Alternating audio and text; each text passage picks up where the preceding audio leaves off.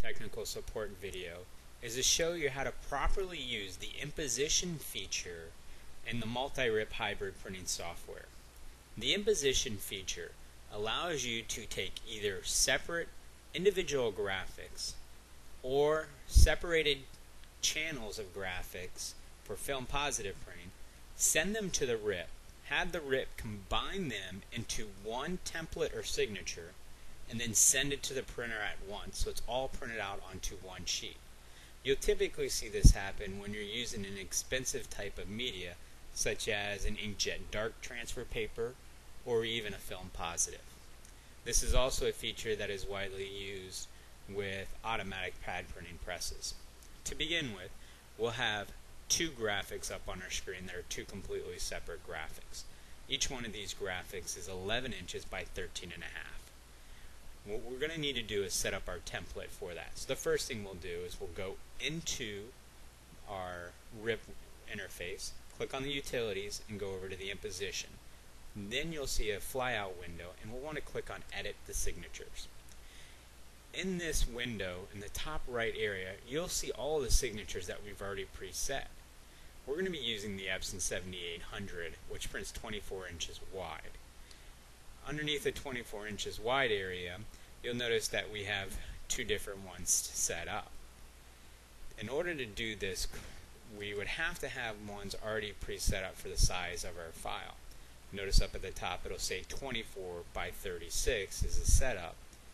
And if we click on one of these boxes, it'll say what the position is and the size. Each one of these boxes is only 11 by 8.5. It's not going to work for what we're looking for because our graphics are 11 by 13.5. And the overall template size or signature file size is too large for us.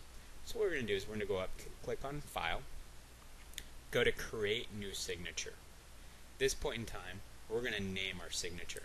And what I'm going to name this is, it's a 7800 printer. We're running it 2 up, and it's going to be shirts. And then I'm going to put in parentheses 11 by 13 and a half. Now the overall size of this template, I've got to put two 11-inch wides next to each other. So I'm going to just go ahead and make the template 24 inches to give me enough space on the sides and in between. The height of this template, what I'm going to do is go ahead and make it 14 inches high. That's just giving me a 1/4 of an inch above and below. I can put in a description I'd like in here as well. I'm just going to go ahead and hit OK. Once I go ahead and hit OK, it'll set up my template that's going to be 24 inches by 14 inches. And that is displayed up at the top. The next thing I need to do is I need to set up my individual page sizes.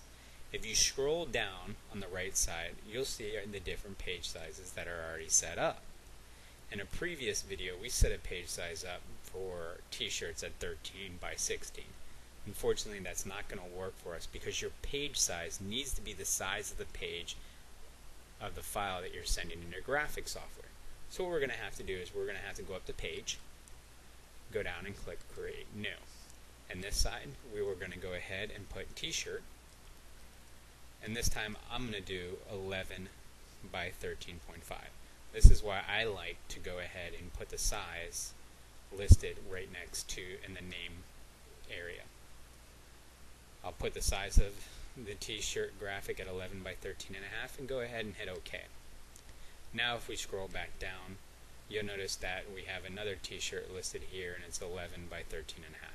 I'm going to double click on that file. It's going to ask for the XY coordinates. I'm just going to hit OK. I can then turn around and move this file anywhere I'd like. In this case, I'm going to bring it all the way over to the right and center it just with a little graphic above area and a little bit below that because I'm going to do this with an inkjet dark transfer paper. So I'm trying to save as much of the paper as possible. I'm going to double click on the same exact page size again because both of them are exactly the same size, and then I'm going to hit OK again. Again, it's going to default it to the top left corner. I'm just going to grab it and center it. So I'm trying to minimize the amount of space, but still give me a little bit of room going around the transfer itself. Once I have that already, since we're using the Imposition feature, we're going to go ahead and use the auto up at the top. If I was doing this and doing it with different sizes or something, I could always come down to the page label and put in a label for each different one. That's actually what we refer to as step and repeat.